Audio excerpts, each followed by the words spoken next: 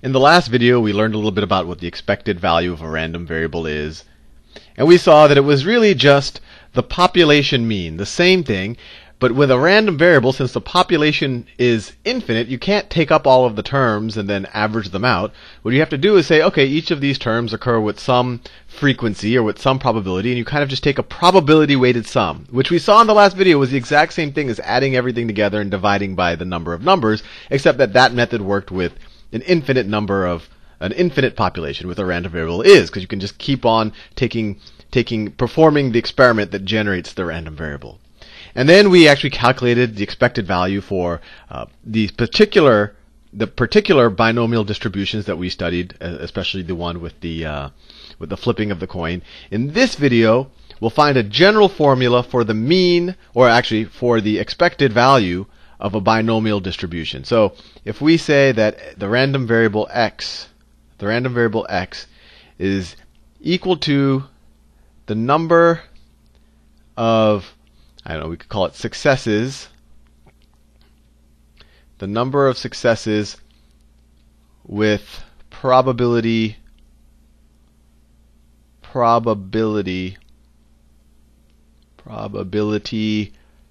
p after n trials.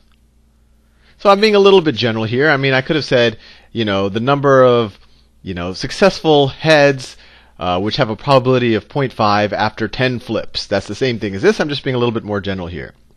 And now we'll actually figure out what the expected value of this is. As we saw, if you actually figured out the probability distribution for this random variable, you get that nice binomial distribution that looks a little bit like a bell curve, and we'll study more about bell curves later. And before I actually show it to you, I'll give you the answer, because the answer to some degree is actually pretty intuitive. The expected value of this random variable is n times p. Or sometimes people will write p times n. And let me make that a little bit more tangible for you. So if I said that x is, let me do it in a different color. Let's see, x is equal to the number of baskets I make, where I'm talking about basketball, not basket weaving. Number of baskets I make after 10 shots, where I have, the probability of me making any one shot is, 40%. We know that the expected number of baskets I make after 10 shots, right? So we know that the expected number of baskets I make after 10 shots, where each of my shots is 40%, all I have to do is multiply the probability times the number of baskets I'm taking. So I multiply probability times the number of baskets, or the number of shots I'm taking, which would be equal to 4. So I know I said, and you really shouldn't necessarily strictly view expected value as the number of shots you should expect to make, because sometimes probability distributions can be kind of weird. But in the binomial distribution, you can kind of view it that way, that this is the number of shots you would expect to make, or you can kind of view it as the most likely outcome, that if you have a 40% shot percentage and you take 10 shots, the most likely outcome is that you'll make 4 shots. You still might make 6 shots or 3 shots, but this is going to be the most likely outcome. And in my head, the way I think about it, the way it makes intuitive sense is that every time you shoot, you have a 40% chance of making the shot, right? So you could say that you always make 40% of a shot. And if you take 10 shots, you're going to make 4 whole shots. So that's one way to think about it, and why this might make a little intuitive sense. But now let's prove it to ourselves that this is really true for any a random variable that's described by a binomial distribution. So in a binomial distribution, what is the probability?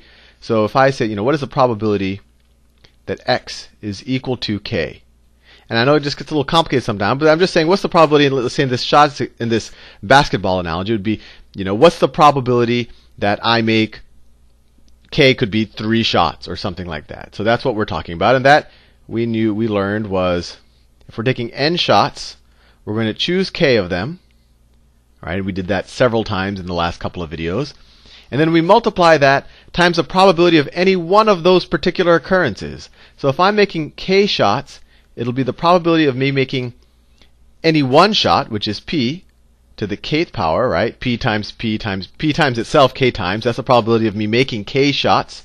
And then the rest of the shots I have to miss. So the probability of a miss is 1 minus p. And then how many shots? If I've made k shots, the rest of the shots I have to miss. So I'm going to miss n minus k shots. So in any binomial distribution, this is the probability that you get k successes, right? And we know that the expected value, the way you calculate an expected value of a random variable is you just take the probability weighted sum.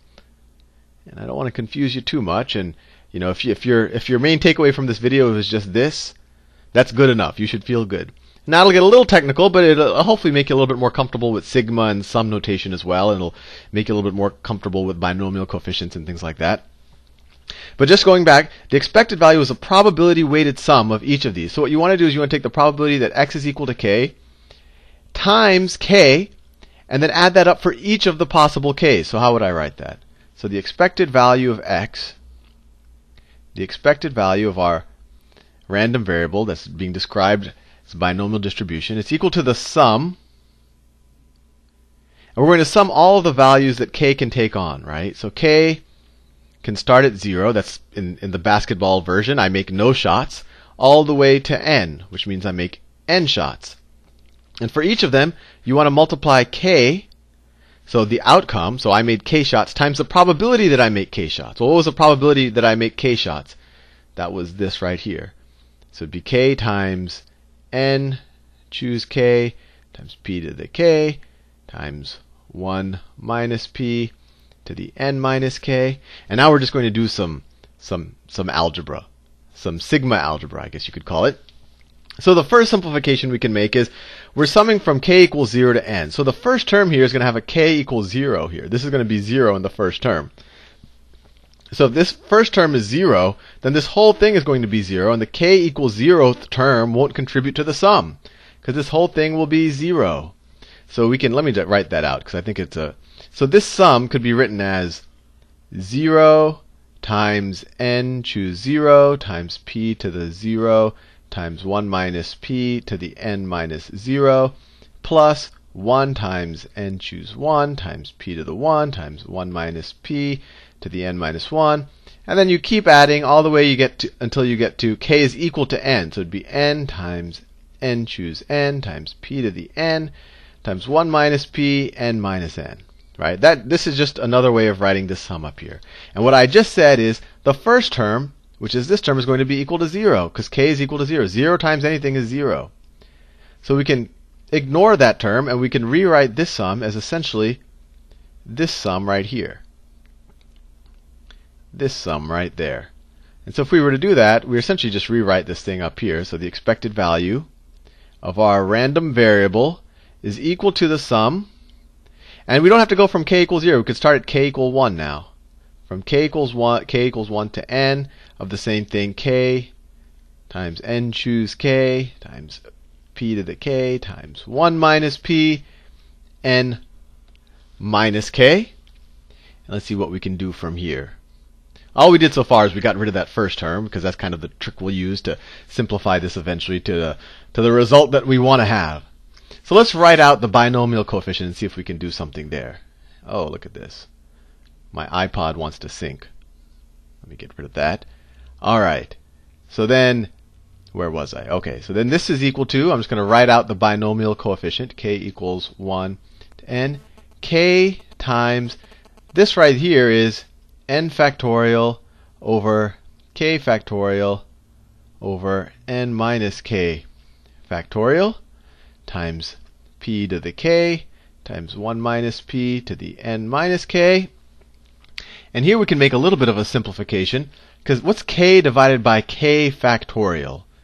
Maybe I could rewrite it a different way. K factorial is k times k minus 1 times k minus 2, and so forth, all the way until you get to 1, right? This is k factorial. So k factorial could be written as k times k minus 1 factorial. Right? It's k times, and then the number 1 smaller than k times all of the numbers below it. Right? So let me rewrite. So this could be rewritten as k times k minus 1 factorial. And the whole reason why I did that is so I can cancel this k out with that k.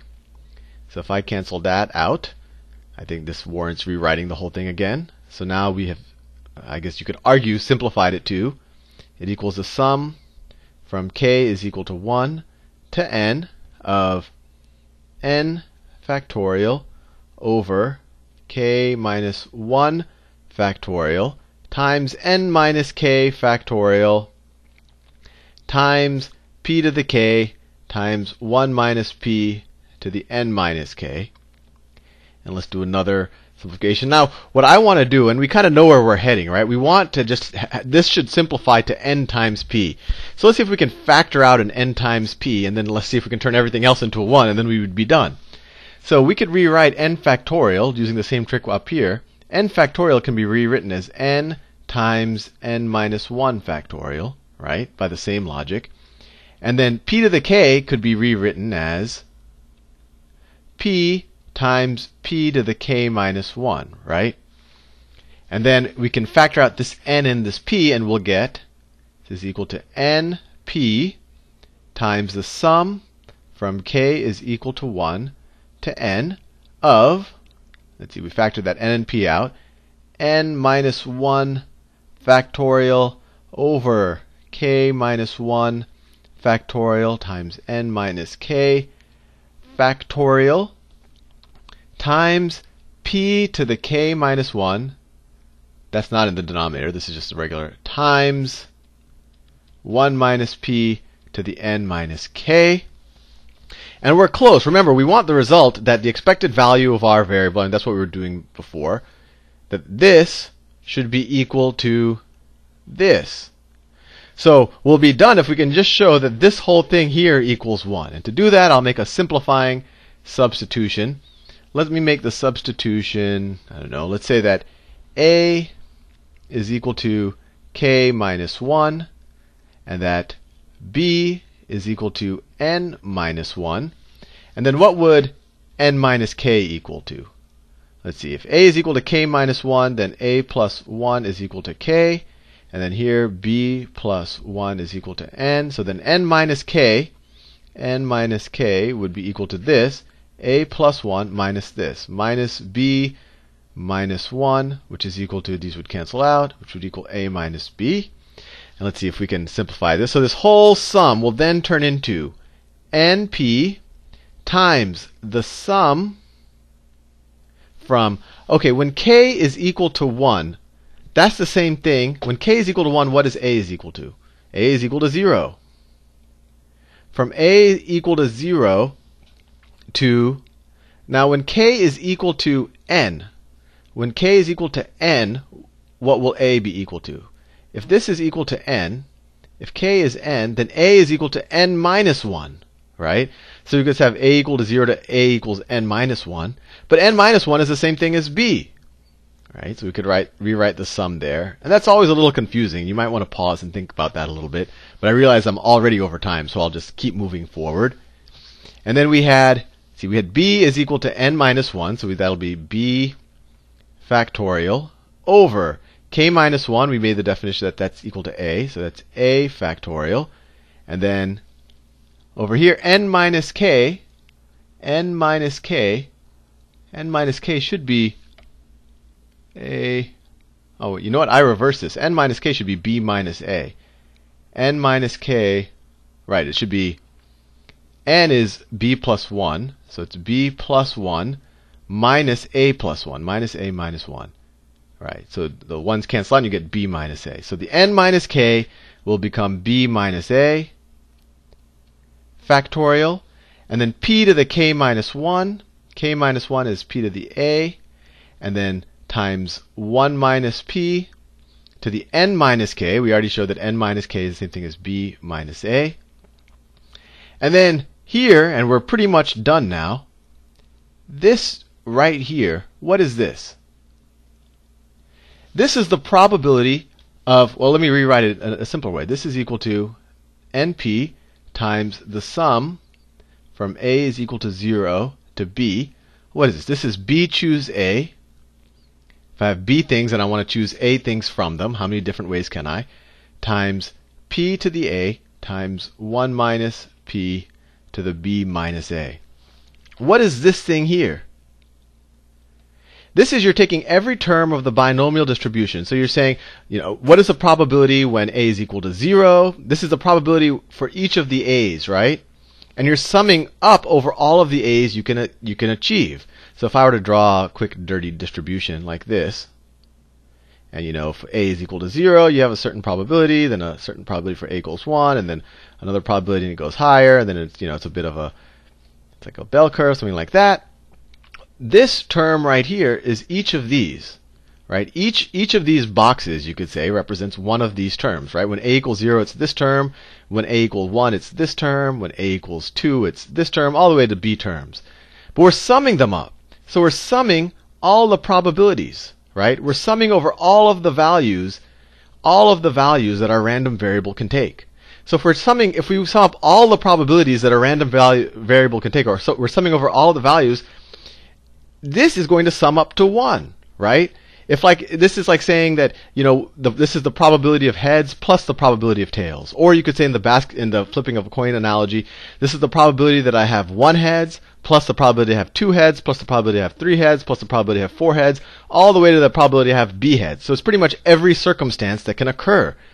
So this is the sum over the entire probability distribution, and so that is going to be equal to 1. And so we're left with the expected value of our random variable x is equal to n times p, where n is the number of trials and p is the probability of success on each trial. And this is true only for binomial distributions. This isn't true for any random variable x. It's only true for a random variable x whose probability distribution is the binomial distribution. Anyway, I'm all out of time. I'll see you in the next video.